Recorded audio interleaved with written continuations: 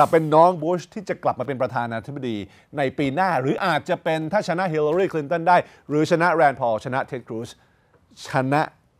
จอห์นเคซิชชนะมาโกรูบิโอได้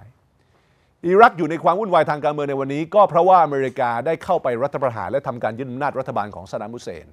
แน่นอนรัฐบาลของซาดัม ฮุสเซนนั้นเป็นรัฐบาลที่ไม่มีประสิทธิภาพในการปกครองกดขี่ประชาชนเป็นเผด็จการไม่ใช่เผด็จการรัฐสภาเป็นเผด็จการเต็มๆแต่อเมริกาเข้าไป